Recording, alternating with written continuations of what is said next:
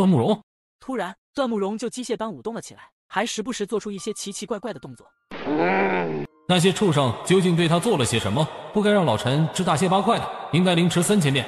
他深吸一口气，闭眼哼唱。两只老虎跑得快，跑得快了，一只没有耳朵，一只没有尾巴。一曲终了，段慕容保持着呆呆的状态，看着他，不再妖娆。乖，睡吧睡吧，我不会丢下你的，放心，我会保护你一辈子。渐渐的，就像哄孩子那样，段慕容慢慢的闭上，发出了熟睡的呼吸声。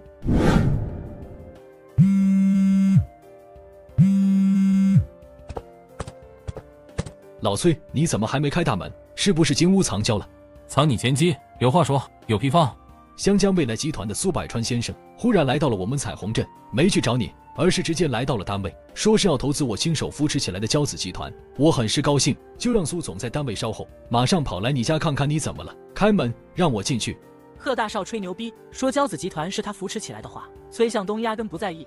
我三舅来了，你进来干嘛？你先去单位帮我照顾好客人，我洗脸刷牙吃点东西后马上就过去。昨晚因很多事打电话到天亮，现在累得不行。行，我知道了，赶紧点啊。洋洋，你在家里乖乖的，哥哥晚点回来。嗨，崔书记，您可算是来了。家里有点无法脱身的事，以后再告诉你。三舅，很久不见，让你久等了。哈哈哈，还和我客气。苏百川拍了拍崔向东的肩膀，开始给他介绍随行的几个工作人员。向东，我也不瞒你，我这次不告而来，是湘江苏家的意思。我代表湘江未来集团，要出资3个亿，收购云湖骄子5%的股份。卧槽啊卧槽，老崔你发达了。三舅，云湖骄子的股份不会卖给未来集团的，3个亿只买5%也不行。什么？拿3个亿来购买你这个投资不过几百万的小破公司5%的股份，你竟然不卖？老崔啊老崔，你的脑袋是不是被腿给夹坏了？苏百川苦笑了下。向东，你还是不肯原谅苏家在你最需要时却抛弃了你，甚至苏黄都刻意打压你的行为。听他这样说后，贺小鹏才猛地明白，换成是我的话，先被苏家抛弃，后又被那个肉白女刻意打压，我终于翻过点后，苏家却舔着脸的跑过来送好处，我也不会鸟他们的。钱固然可爱，但就凭云湖骄子当前的数条生产线，全天候24小时疯狂运转，依旧供不应求的大好局面，我还怕没钱？对，老崔，我支持你。是的，三舅，各位，实不相瞒，我只要想到我妈回到湘江后寻求庇护后，苏家竟然和她算账，无视她那26年的青春和在崔家所受的委屈，反而能把历年来的通货膨胀都算上，最终得出我妈为苏家亏损7.9亿的行为。呵呵。苏百川的脸色发红，几个随行人员也全都低下了头。三舅，各位，有句话你们可能没听说过，日落西山你不陪，东山再起你是谁？苏百川等人的身躯都轻颤了下。好一个日落西山你不陪，东山再起你是谁？老崔，我支持你拒绝把云湖骄子的股份卖给苏家，哪怕苏家拿出3个亿来收购云湖骄子5%的股份，就是拿出了最大的诚意来修补所犯错的错误，但你没必要稀罕。崔向东看似很随意地问：“理由呢？”很简单，就凭云湖骄子现在的品牌价值，赚个3-5个亿也不是多难的事。你实在没必要为了3个亿就出售5%的股份。关键是苏家以后获得了大回报后，也只会对人说他们是花大价钱买来的股份，天大的收益都是他们应得的。湘江苏家实在没必因赚了大钱就得成你的情。没想到精通吃喝嫖赌的贺大少能说出这番话。三舅，就连贺镇长都能看得出的事，我肯定不能做。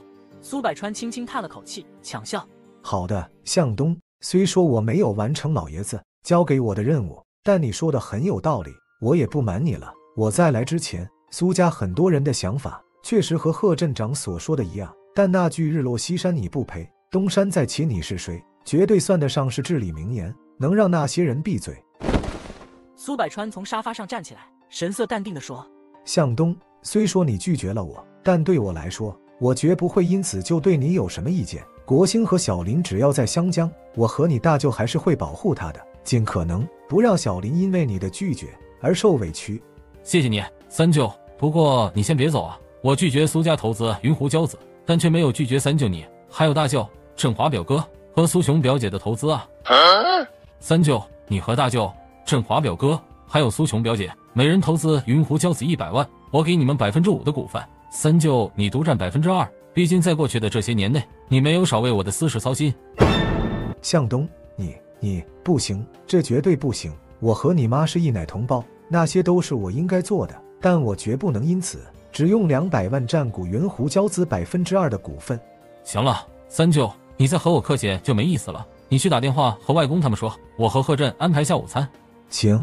看出崔向东确实真心实意地报答自己后，苏百川也没矫情，笑着重重点头，拿出电话快步出门。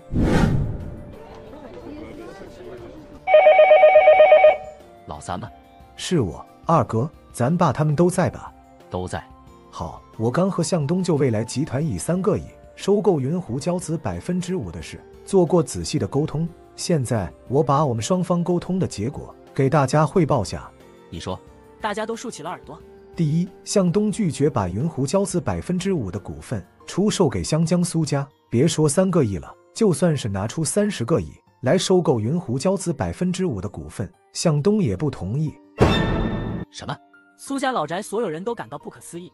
崔向东的脑袋这是被蒙挤了吗？竟然敢拒绝我苏家拿出3个亿只占股5%的要求。17，你最好是说话客气点。什么叫我儿子的脑袋被门挤了？你又有什么资格在他拒绝苏家的投资后，用他竟然敢拒绝此类字眼说他云胡椒子是我儿子的，你给再多的钱他就是不卖，这有什么奇怪的吗？还是你苏黄觉得我苏林不懂商业，我不懂被老人家亲手扶持起来的云胡椒子未来的前途无限？对不起，林姐，我刚才是站在整个苏家的利益角度上来考虑问题，忽视了您这个已经不再是我苏家核心的感受，还请您能原谅我的失言。苏黄一番话暗搓搓地挑唆苏家关系，苏林顿时脸色大变，不等他有什么反应，苏老缓缓地说：17，这是我对你的第2次警告，第1次的警告是派你刚去接触向东时，等第3次警告时，你和我苏家再无瓜葛。大伯，我错了，以后我绝不会再用这种小气量。他连忙弯腰对苏老道歉后，又乖乖蜷缩在了一边。呵呵，这根刺我已经种在了苏家所有人的心中，老爷子、大哥，还有你们这些支持崔向东的人，现在你们总算看清崔向东的丑陋嘴脸了吧？子系中山狼，得志便猖狂。老三，向东的拒绝理由是什么呢？日落西山你不陪，东山再起你是谁？